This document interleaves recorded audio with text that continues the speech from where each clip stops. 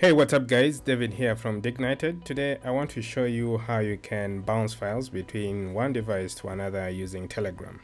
Alright, let's get into it. Alright, so Telegram is a very fantastic chat application. You can use it to chat with family and friends. You can use it to make video calls and so forth. But the other thing that you can do with Telegram is actually share files between your devices. For example, I have an Android phone and then a MacBook here, and I want to share files from the Android phone to the MacBook. And we know that that is not exactly very easy, although there is a number of videos that I've already done of how you can share files between different platforms, but this is one of the easiest ways that I've found.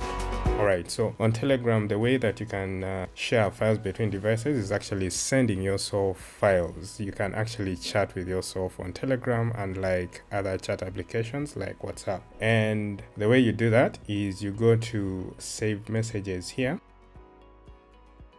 and you tap on it, and then you come to files here, search for whatever file you want. Telegram doesn't really care. It can be an image, it can be a document, a PDF, a PowerPoint, a zip file, whatever it is. You can share, I think, up to 2 GB. That is really huge. And then just say send.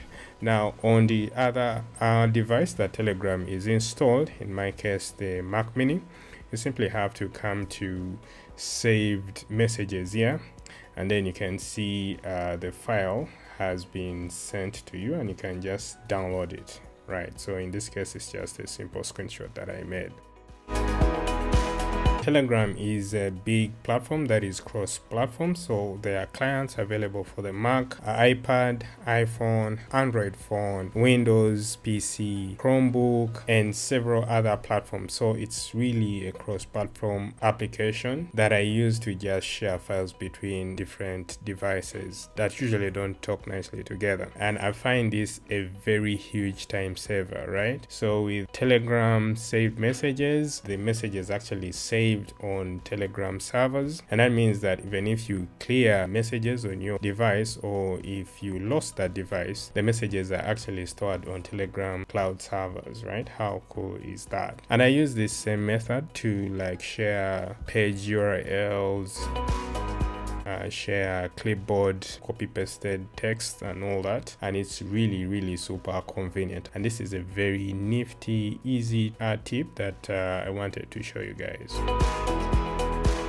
Alright, so if you guys found this tutorial helpful, go ahead and give us a like and subscribe to the channel, and also comment down there to just let me know any tutorials that you want to see in the future. Otherwise, we'll see you guys in the next one.